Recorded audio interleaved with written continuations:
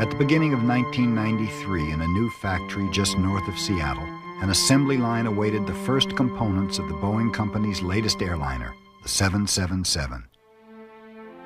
It was a significant moment, the culmination of 2 years' work.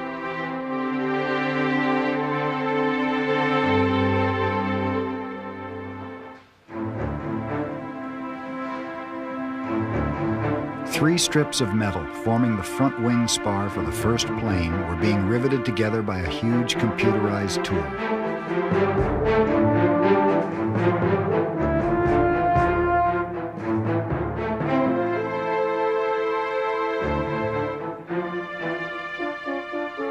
By the time this plane is completed, there will be 3 million fasteners like this one, holding together several 100,000 parts. 18 months from today, the #1 plane would have to fly. But this schedule was all based on faith. Faith in a new approach to plane making that had taken an estimated $1 billion to develop. Previous Boeing airliners had sometimes suffered from costly errors in the manufacturing process. To minimize such problems, Boeing was determined to improve communications among the 10,000 people who were going to design and build the 777. The company would adopt a new management philosophy, known by the slogan, "Working Together." For the first time at Boeing, this plane would also be designed almost entirely by computer. The inspiration for all this came from an unexpected source. The 777 team leader recalled the lessons learned from assembling his children's Christmas toys. Fisher-Price does the best job of any toy company on making toys that are easy to fabricate and assemble. Fisher-Price makes a little notch in their wheels so that you only can put the right wheel on the right hub, you only can put the left wheel on the left hub. You also use simple tools. So I started saying, you know, what we're after on this program is not just meet cost targets, not just add value to our airline customers, but we're going to do that by doing what Fisher-Price does on Christmas Eve. We're going to make this easier to fabricate and assemble. So one time as a present, the engineering guys, after we started to incorporate all the producibility, they gave me a whole bunch of Fisher-Price toys so I could pass them out and make the points to the engineers. The task facing the plane makers was enormous, and the outcome was by no means certain. Pieces of this plane would be made all over the world. In Britain and Italy, Canada, and other parts of North America, Japan, and Australia. And there were two key questions. Would the pieces arrive on time, and would they all fit together as planned? This was a brand new plane, made with new materials, guided by computerized electronic controls, and powered by 2 of the biggest jet engines in commercial aviation. It would also have the largest rudder in the business, but it was this rudder that would create the biggest cliffhanger of the coming year. The problem started during the design phase. Like all the components, the rudder was designed by a group of engineers called a design-build team. The team included designers and manufacturing engineers, as well as representatives of the company that would make the rudder in Australia. The working together concept was meant to highlight problems quickly and eliminate arguments as the problems were solved. But legally, for 777 legally... But tempers rose when the rudder design was changed after the Australians had already begun making it. Process-spec deviation. Excuse me, what I'm saying is a process is defined right now, and that's what we have to work to. But the process right now says we've got to X-ray. That's right.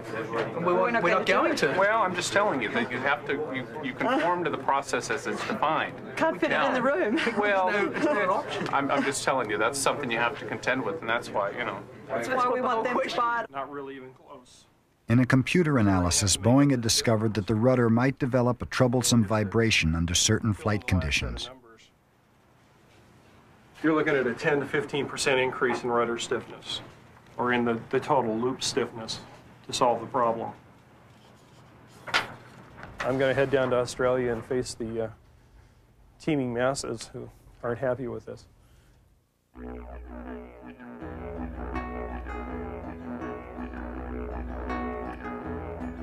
The teeming masses were the engineers and executives at a small company in Melbourne called ASTA. ASTA had won the contract to build the rudder. Initially, they were delighted. It's a bloody big job. They were much less delighted when they got the news that the design was being changed after they were already underway on the prototype. The rudder consisted of many carbon fiber layers laid in a precise pattern and then baked in an oven. Much of their effort to date was now wasted. I was cheesed off to blazes because of this change. And I'm not exactly that happy today because we set out to achieve a whole series of things with this particular rudder skin. We'll achieve most of them, but probably the thing that worries me a little bit is that the configuration will change, and it's going to change fairly dramatically. And we still have to deliver on schedule. We've got a requirement to deliver this rudder in the middle of next year, and if we're late on that, it puts Boeing in a bind, and we don't want to do that if we can possibly avoid it. In any large airliner, the rudder plays an important part in controlling the sideways movement of the plane. In the 777, powered by just 2 large engines, the rudder had a particularly important job to perform.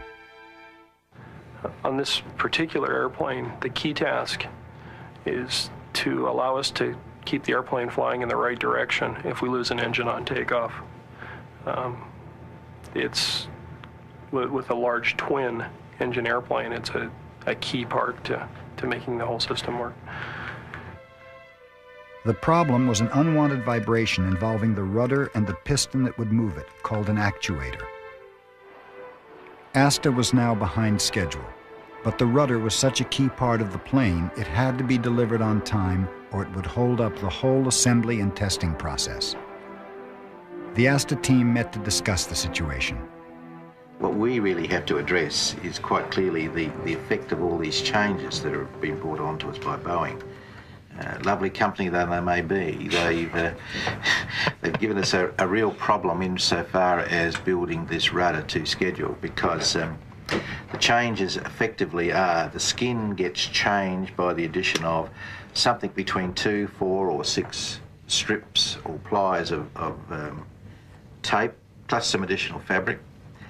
The actuator fittings in the actuator area become titanium, and there is a whole lot of extra machining on some of the other ribs. There were major concerns at Boeing over whether or not the rudder would be delivered on time. Any delay could throw the whole plane off schedule. As the newly appointed director of engineering, Ron Ostrowski was worried. It complicates schedules for certain, because we wouldn't have anticipated having this problem this late in the game. We wouldn't want it this late. So, like ASTA in Australia trying to produce the rudder, if we have to reinforce it, it affects them. But these things crop up, you know. There will never be an airplane that's perfect right out of the chute. I mean, it's too complex a vehicle to ever expect that to happen, and changes occur, and we have to just recover from those as they happen. We've had 2 major redesigns so far, and whilst this one looks good, the previous one, the solutions there looked good.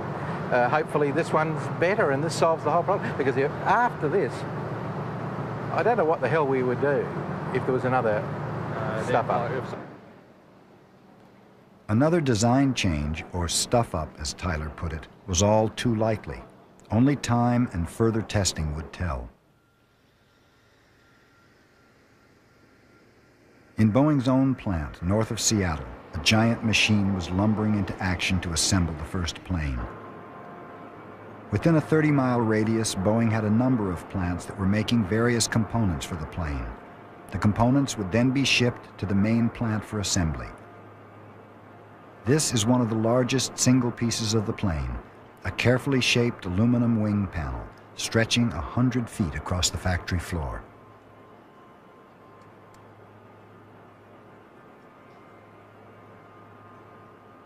The plan was that major sections of the plane, starting with the wings, were to be assembled from hundreds of smaller parts, which would be milled and shaped in the various Boeing plants. The The larger sections would be transported from where they were built to the final assembly line. Between each of these stages, the growing plane would be moved from one part of the assembly line to another by a series of enormous cranes. In final assembly, the last stage before the plane left the building, the 777 would acquire its two huge engines.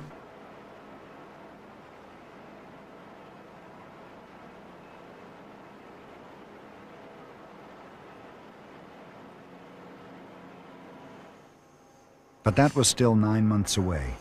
As the first wing took shape, individual pieces were being sealed so the interior of the wing could act as a fuel tank. Glenda Barnes was one of the wing sealers.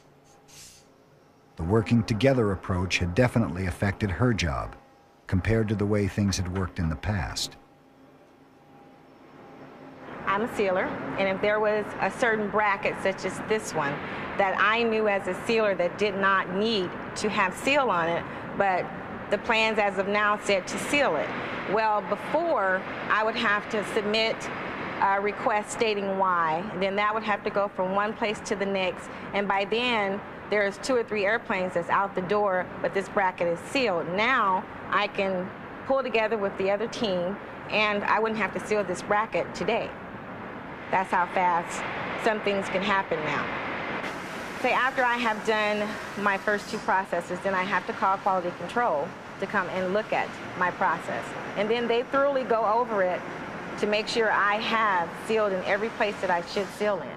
And if I haven't, they will tape it and let me know. And if I have, they will give me the okay to go ahead to the next process. You know, I get upset sometimes if I miss something, but we all have those bad days and those good days, so, and they are there to find those things that I may have missed. Boeing calculated that their new methods had meant an 80% reduction in the sort of errors and changes they had experienced on previous planes. The floor beams had come together with an accuracy that was down to the 4th decimal place. They held the seat tracks, which were made of aluminum, except in the galley areas where a corrosion-resistant titanium was used. The reason it's more subject to corrosion is spillage of pop, Coca-Cola, beer, wine, that type thing. It's very corrosive to the aluminum metals, but not to titanium.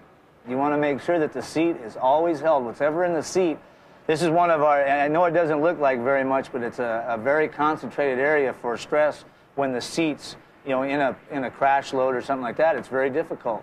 And you have to make sure that you can survive a 16G crash. In the past, the designers in their offices would have designed a component and then washed their hands of it once the drawings had gone to the factory floor.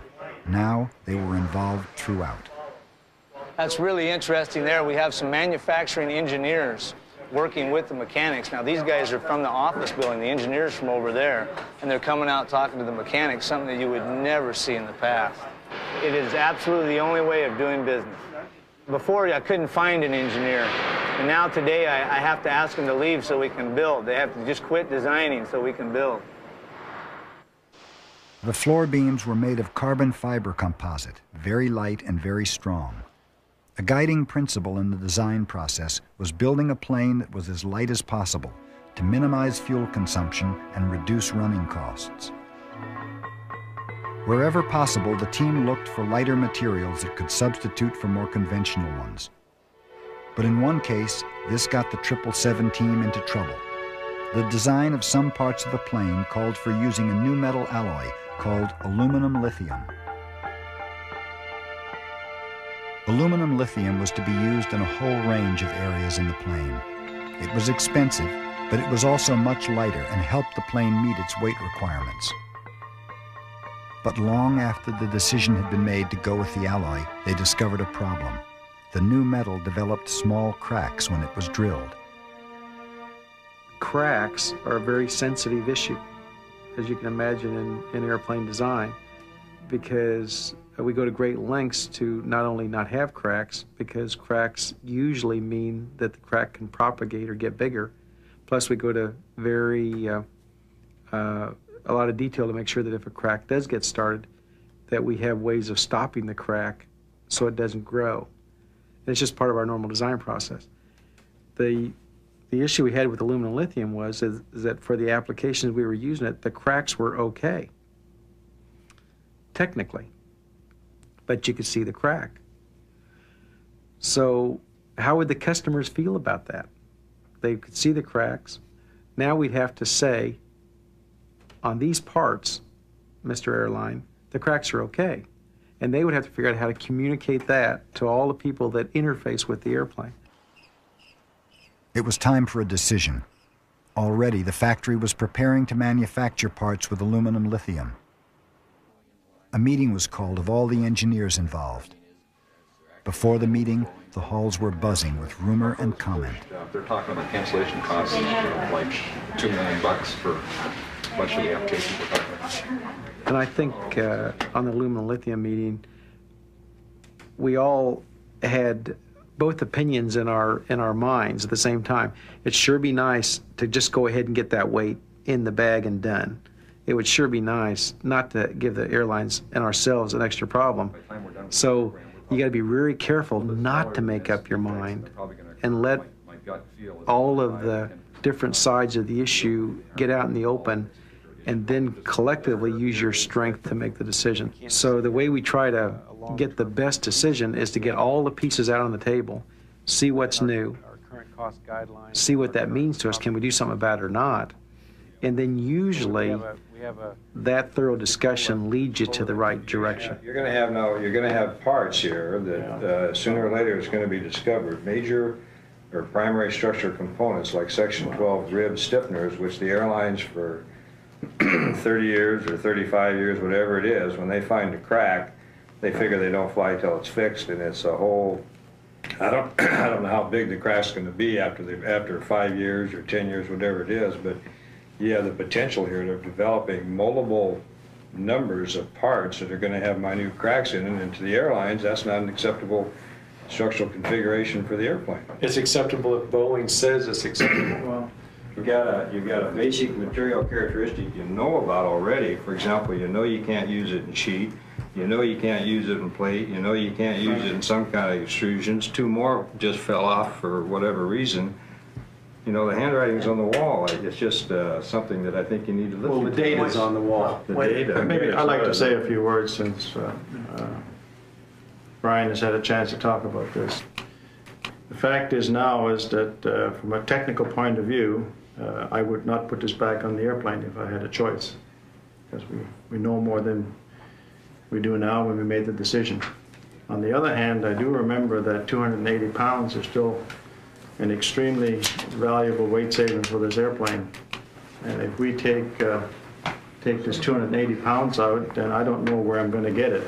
We've worked extremely hard to save weight, and we're going to continue to work hard to save weight. And so it's a balance. Yeah, I think everybody here is aware of the big issues. I mean, it's going to come down to cost and weight versus economic risk. There's the economic risk, and the worst thing is having to explain this to the airlines forever. I think that's the problem with the preferred airplane. But it's not black and white, and right. And if we were 12,000 pounds ago, it'd be a different situation than we are today. Yeah. The decision to remove the aluminum lithium emerged almost by stealth, as the group moved imperceptibly from discussing what would happen if they removed the alloy to planning how they would manage without it. Mullally had achieved a genuinely unanimous decision. We are tightly bound together. Nobody said this would be easy, right? Creating solutions and balancing of objectives. The fact is, it was a good decision. There's no question about that. Again, we thought of the customer, which is what we ought to always think of in decisions of this kind. In this case, the material exhibited certain properties that we didn't think were acceptable. And it wasn't a safety issue at all, but it was a quality perception relative to those imperfections. And we decided until that material had those imperfections removed, we just didn't feel it was appropriate to put them in the aircraft. So we did. The repercussions of the aluminum lithium decision were to rumble on for a long time, with particular significance for the work being done in Japan.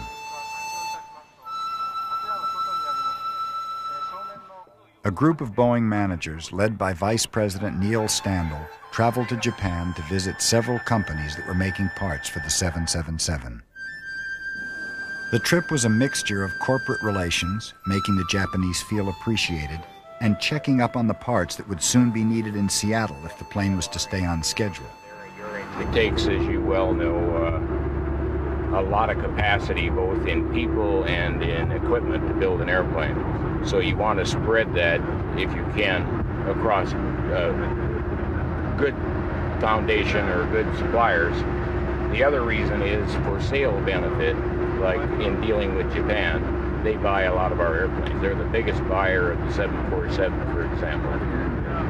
So we want to have a relationship with the Japanese. The Japanese were manufacturing 20% of the parts for the 777. Some of these were supposed to have been made from aluminum lithium, including key components of the wings called in-spar ribs. Nippy, the company making the ribs, had scrambled to redesign their machine tools so that another metal could be used.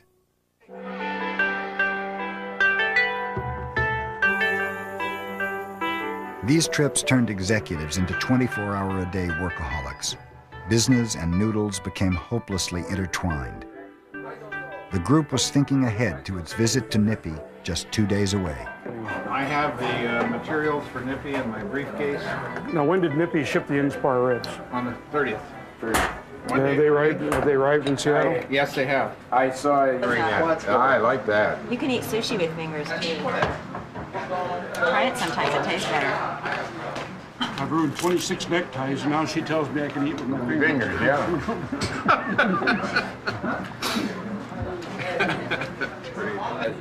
You bring the bottom end up, and then it doesn't slap around. I see you slurping. Let's all watch Neil slurp it. Let me do it? Yeah, I want you to do an extraordinary. Not all those. You'll never. Wait a minute. I bite them off. No, you're supposed to slurp them. Oh, look at that. Now I know why you got to be a vice president. Yeah. Couple more beers. Many people, including some employees, wondered why Boeing had involved the Japanese at all. Building large aircraft was one area of technology the Japanese had not yet developed. Yet here was Boeing operating on what some people called an open kimono policy. But for the 777 team, this collaboration provided access to high-quality heavy engineering and equipment. Kawasaki had constructed an entire factory just to make parts for the 777 fuselage, and part of the purpose of Standall's visit was to attend the opening ceremonies. No such occasion could be allowed to pass without a Shinto religious ceremony.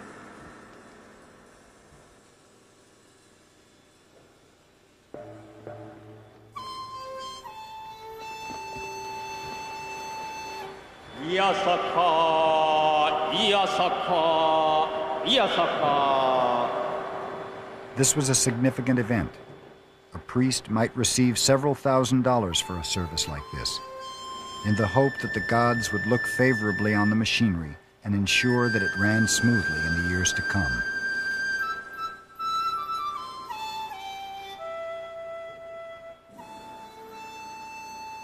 While Standall looked out of place with his Japanese colleagues, he had done his homework when it came to joining in.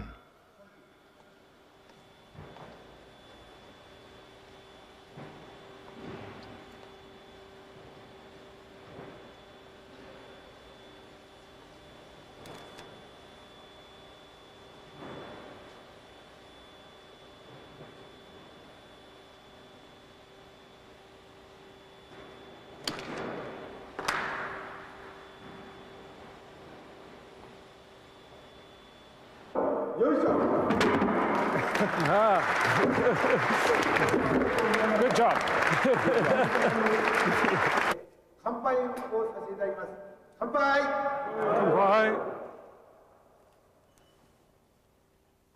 Did you get your little cedar box? No, I didn't.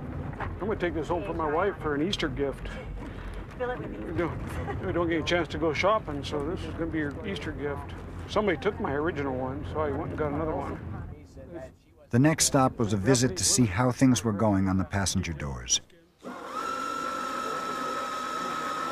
The new design methods had made it possible for all 8 doors on the plane to have many parts in common, which saved time and effort in the manufacturing process. In their relations with the Japanese companies, Boeing had to take careful note of the cultural differences between Japan and America. As Standall and his colleagues toured the various factories, they sometimes found problems that had to be dealt with as tactfully as possible. One of these became a worry. About a month ago, we discovered a problem, brought it to their attention. They told us what they were going to do to resolve it. Things weren't happening. We met with them last week. That was one of the reasons we came over early. They showed us what they were doing, and it was unacceptable. We expressed our concerns to them, told them what was wrong. We had our people work with them on again, off again during the week, and we were not getting anywhere on resolving this. So we asked for a meeting with the general manager, and that meeting could have been very difficult. And as it was, and I couldn't sleep because I was worried about it. Mr. Blakely was worried about it. Neither one of us slept well. And we went in the meeting, had a good open discussion, and so we were relieved. But it could have been, what next if we, where do we go next if we fail here? So we were worried. And I think that, that speaks of the relationship we want to have with them. If we were whimsical and didn't care, we would have gone to bed and gone to sleep. But we care.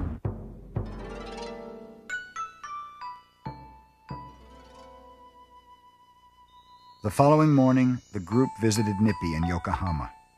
While the bus was on its way to the plant, the workers were already in the middle of their compulsory morning exercises, surrounded by the 777 in-spar ribs the company was building.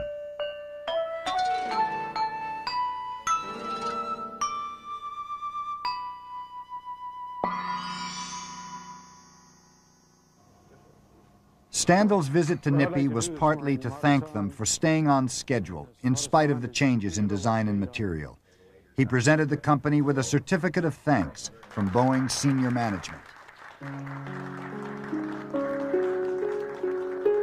As Standall and his colleagues left the factory and headed back to Seattle, they had mixed feelings. Satisfaction at seeing how well the Japanese had learned how to build airplane parts, mingled perhaps with concern about how long it would take before the Japanese would be building airplanes on their own.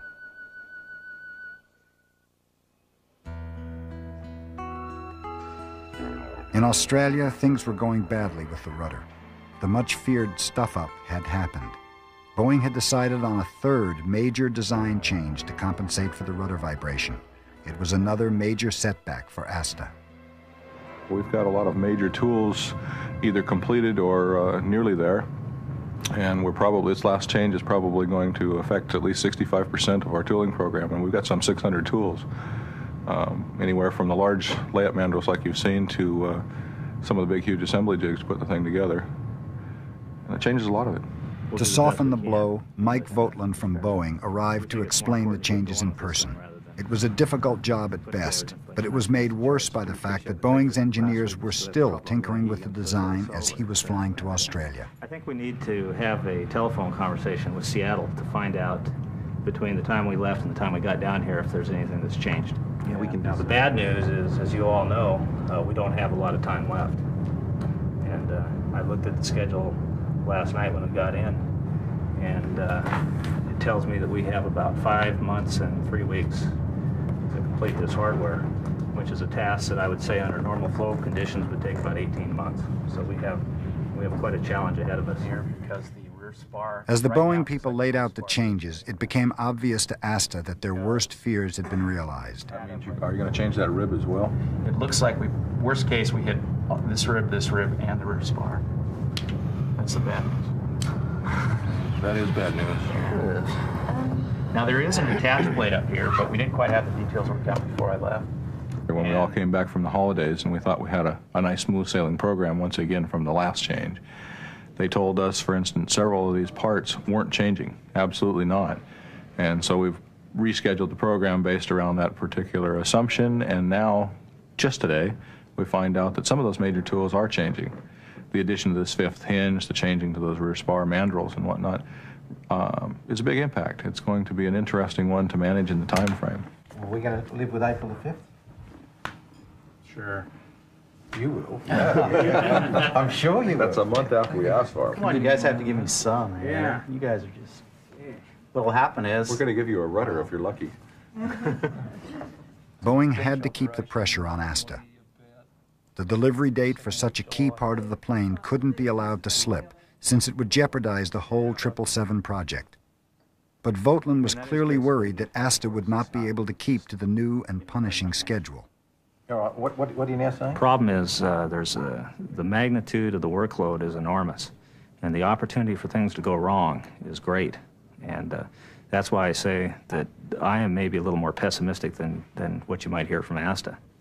Boeing has to have respect for a small company that's essentially, I don't want to say bail them out necessarily, but certainly help them out of a bind. I don't know as Boeing could get through one of these changes like this late in the game in-house on their own program. The schedule is based on... Back in Seattle at the regular critical issues meeting, as it was called, the team was going over the myriad problems that threatened the already tight schedule. Probably the single biggest item that we're trying to do now is number, whatever it is, 12, panic early. At each meeting, the team analyzed the case histories of things that had gone wrong. We looked at the payloads, we looked at the systems, now we'll look at the structure. And I think Wolf made a good point, which will start to show up in these next two, and that is you miss your first commitment and then things start to go wrong. Here's an example of a fuel jettison system, find all the pieces here. When they got around to do the installation, somewhat late, there was a problem. This will not accept the vent tube. The issue there was that the engineers had a design and they'd actually ordered the parts to build it. Okay. Yeah, it's really just a tube that comes out of the outboard end of the trailing edge, and it enables the airplane to dump the fuel should it need to return to the airport. When they came to work the installation, which involved other interfaces, then they realized that the details and assemblies that they released prior to that time had in fact an interference problem. They discovered at the assembly stage that a piece called a nut plate interfered with the fasteners on the vent tube, exactly the sort of thing the new design techniques were supposed to prevent. What would it tell you to do or emphasize for the future? Ideally, you'd model in all your fasteners and the nut plates, ideally. However, secondarily, if you work to the schedule and not give up time, that there is more time to recover. Here we've had a situation where we didn't get the installation done, and so the surprise came later. And now it's so late that we're out of sequence. There's enough detail in the definition as the installation's being built up that the engineer, if he's really paying attention to it, knows he's got a nut plate there. Maybe he's not modeling that nut plate, but if he knows he's got close interferences between parts, he has to deal with it. He has to deal with that, or he doesn't have any and he needs to model it in that case. So our long-term hope is that every designer with his ME counterpart gets it to the place where they have an integrated solution, and only they can tell us that, because they're the only ones that know those pieces going together. Yes. And we had to address that so that we know who's been there. There's a clearinghouse. At times I sit in meetings, and even now, I get thinking from time to time, boy, back on the 767 or back on the 737, this is what I did and it worked, and I get impatient, I want to pounce. And yet with the style we have and the team that we have, we are all in this together. We support one another. We don't pounce on one another. I can remember incidences on other programs where various functions would just be at each other. The parts weren't here and the manufacturing guy needed them, or the design wasn't done so the planners could do it.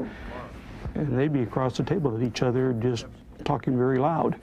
And I've seen that over many times in my career.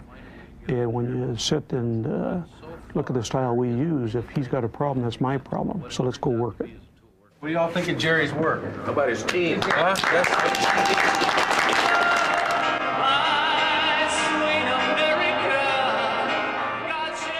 Midway in the year, there was a meeting of the whole 777 team. The only place that 10,000 people could assemble was in the factory, on the very spot where the first 777 would roll out of the building in 9 months' time. The occasion was a reminder of how patriotism and plane making went hand in hand. How are you? Hi, how are you? Good. Morning, Mr. President. How are you? Now, will you please join me in welcoming the 777 Division Vice President, General Manager, Alan Mulally. So good morning to you all. This is the 9th all-team meeting that we've had on the program, and we've come a long way together. It's been 21 months since we launched the 777 with our order from United Airlines. We only have 8 months to go before rollout. We are going to turn power on the airplane in January of next year, with a first flight of June of next year. So it's really coming together fast. Today, we thought it would be really... At about the same time as the all-team meeting, there was another milestone in the life of the first 777. A whole wing was going to fly, out of the jig in which it had been assembled and across the factory floor. It was 2 weeks later than planned, but everyone hoped they could make up the time in the months ahead. Well, you better see if they all three are ready to take then around that. Take it down, pop it up. Let's just hang on now. Let's go down. Now we've got the half the distance down. Before the wing could be lifted, it had to be freed from a series of fixtures on the tool, one of which was proving difficult. They're going to be a couple minutes, aren't they? In this high-tech factory, it was a hammer that finally did the trick. We need to be careful that we don't hurt somebody's finger in pulling that out or damage the tool itself. So we want to be cautious as far as how we drive it out. And right now we're using a smaller drive pin, and it just freed up. That popped, and now she's done. So that's good news. Our crescendos one after the other. This just happens to be another one subsequent to that one in January where we loaded the spar. Now the wing. Tomorrow we'll load the stub and the keel beam. So we're just one right after the other now as far as the first airplane is concerned. This is our last locator. Let's go on back over to our positions along the wing again now. We need some people in the mid-span here. Going up! Coming up! 22, huh? Okay, this SOB kicked about 4 inches north here at the top edge. North. Oh, lovely.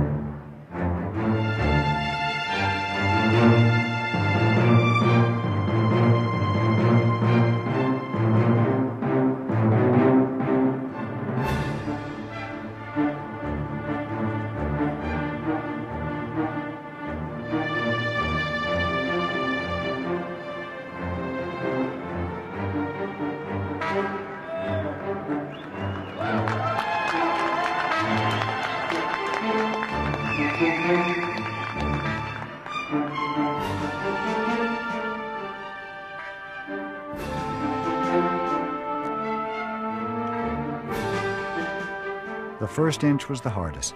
From then on, it was slowly and steadily upwards. Everything's went real smooth after we got it cleared from the tool. It was a smooth pull, smooth transition coming over. Both the cabs are working real well together. There's virtually no movement in the wing when they simultaneously move, and that's a good thing to see. We're almost done. We're on the road home. We see the light at the end of the tunnel.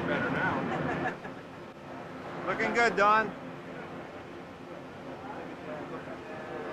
Perfect. All right, good job, you guys. There it is, first one. Woo. While wing number 1 was on its way down the assembly line, more wing components were headed for the factory to be assembled into planes farther down the line. Today, at the Auburn factory, one of the long wing panels emerges and emerges and emerges to be trucked to the assembly plant 60 miles north.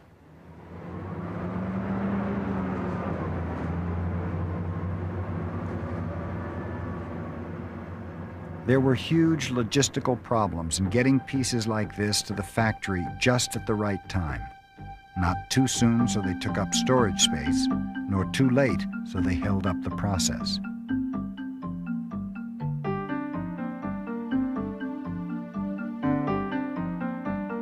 Like a dinosaur with a second brain in its tail, this 130-foot-long truck needed a driver at each end.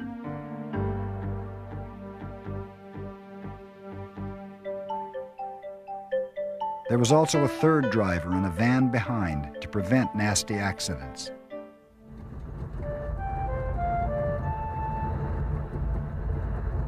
I'll pick you up after him, huh? As accidents on the road involving other vehicles and stuff, we've never had. So that's pretty impressive right there. We've had a couple incidences with just stop signs and stuff, but other than that, nothing.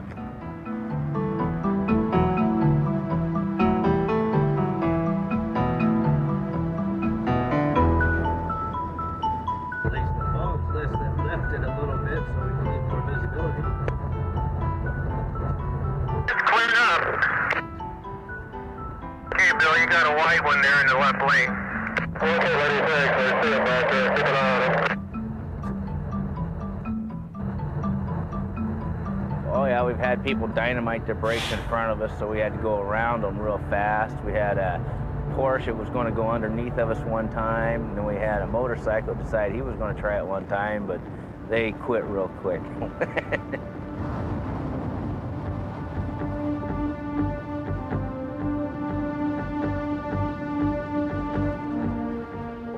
Boeing has other plants across the country. A big plant in Wichita, Kansas made several key parts for Boeing planes that were shipped by rail across the Great Plains to Seattle. It was never a trip without hazards. One of the problems we've had in the past is on our 737 aircraft that we do not cover. We do not cover the rail car. We've had rifle shots. We've even had an arrow stuck in the side of the fuselage when it was received in Renton. We've done things a little different on the 777 where we actually cover the rail car, so we hope to prevent some of that, although a rifle shot would still go through probably that covering, but there wouldn't be the extent of the damage that we've had on the other aircraft. More and more parts were being assembled into bigger and bigger pieces as the major sections of the plane began to take shape. The pieces were held together with rivets, fasteners that would hold them to the ribs, and cords that gave the plane strength. This was the largest automated riveting machine in the world. It was controlled by computers. But automated riveting wouldn't work for parts that were too curved or awkwardly shaped. These would be done by hand.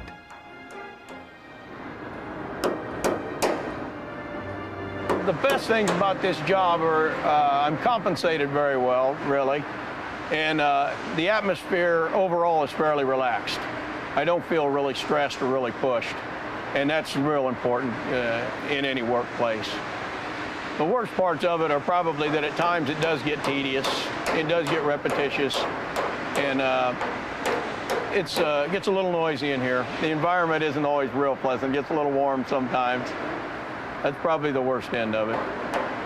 There are some mechanics that don't like to work on the exterior skin of the airplane because it's easy to destroy thousands of dollars worth of material in a very short time if you're not careful, and some of them just don't like to probably take the responsibility of maybe doing that.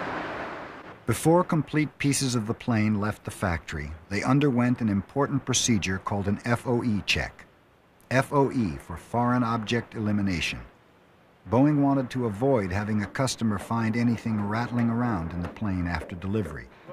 A second set of initials, FOD, refers to foreign object damage. It wasn't a complicated procedure. You tipped a piece on end, banged on its sides, and hoped any loose objects fell out. One did. We know by analyzing it that the bolt came out of our major assembly area, that in their FOD check they missed it. The pins are probably out of our secondary forward box structure area. That information will be fed back to the mechanics who run the process in those control codes, in those assembly areas.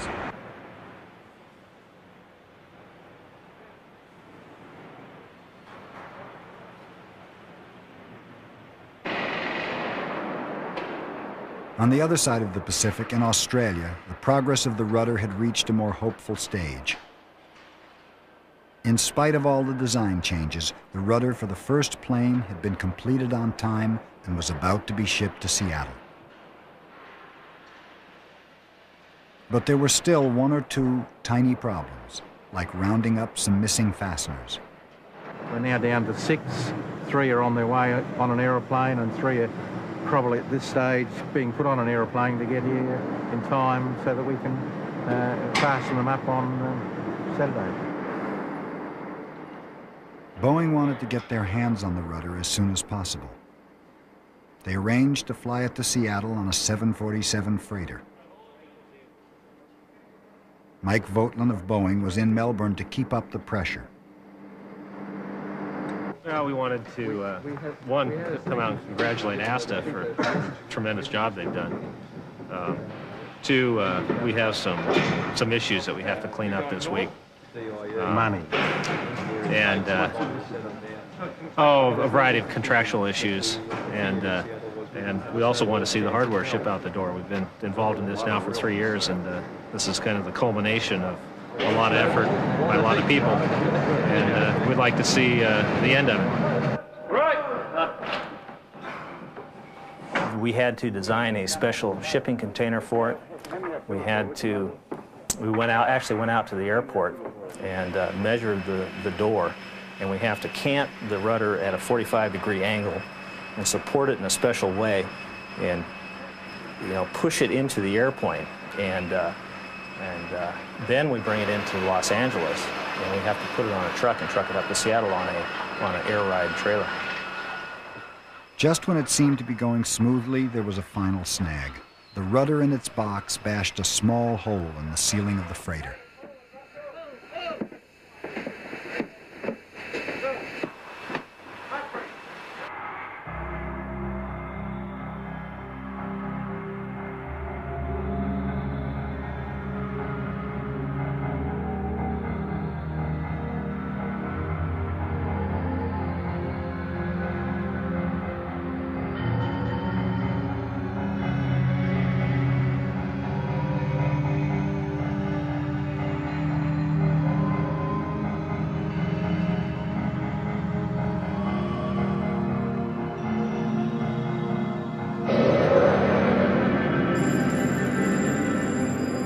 Another first for the 777 began one Sunday morning at 6:18 a.m. The first 2 wings would be lifted into position side by side and attached to the central piece of the fuselage.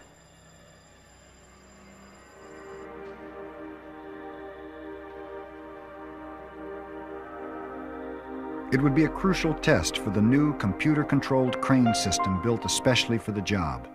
There was an air of uncertainty about the center of gravity of the wings, since they had acquired a lot of extra weight over the previous months.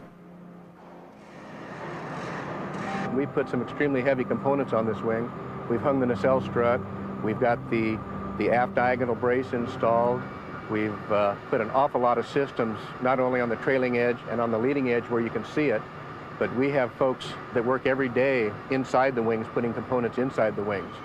We've got a lot of fuel filters, we've got fuel probes, we've got hydraulic systems, we've got fuel tubing, we've got electrical wire runs inside the wings where you can't see the things that have been added on.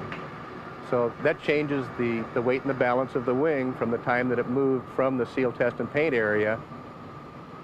And then we pick it up with all of these added components, and it changes the center of gravity. No one had ever lifted this much weight with these cranes.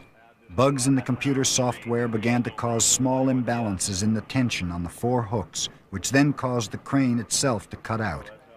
Bags of lead shot were used to even out the tension temporarily, but more work would have to be done on the software as soon as possible.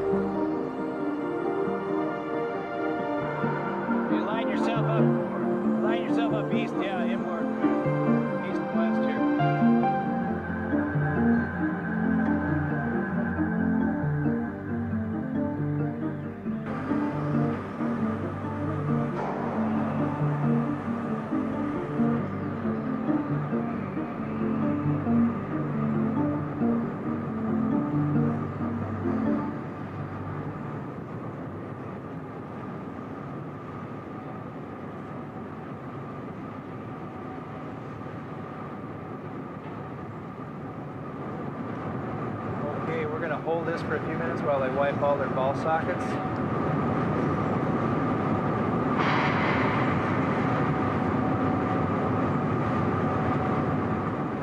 Once the wings were in position, they were bolted firmly to the fuselage.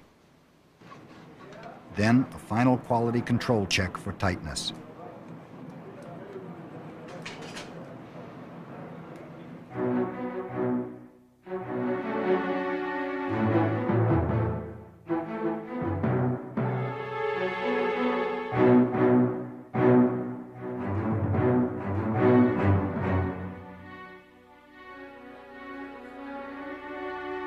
Near the end of the year, the 777 team met to celebrate a symbolic milestone.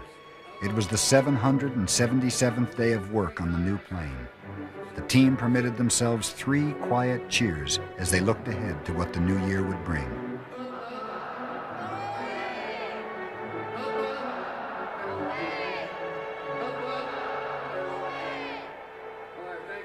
As the first year of manufacture drew to a close, the 777 team breathed a sigh of relief at the progress they'd made. But what they had done so far would later seem simple compared with the upcoming task of installing and testing a whole new range of hydraulic and electronic systems. And then would come the testing of the 2 huge engines that would have to lift the plane off the ground. Time was of the essence, for now that first flight was just 6 months away.